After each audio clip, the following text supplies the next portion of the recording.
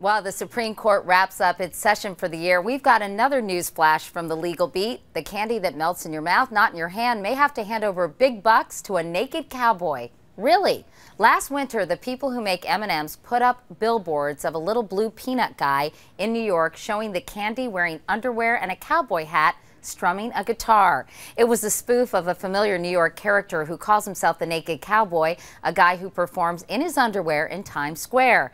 The aforementioned cowboy was not pleased with those M&M ads, and this week a judge ruled that he can sue Mars Candy and could get up to $4 million. That should buy him lots of underwear and maybe even some pants. And it's a lesson that in the legal world, sometimes the most important briefs are sold in a 3-pack. That's a page from my notebook. I'm Katie Couric, CBS News.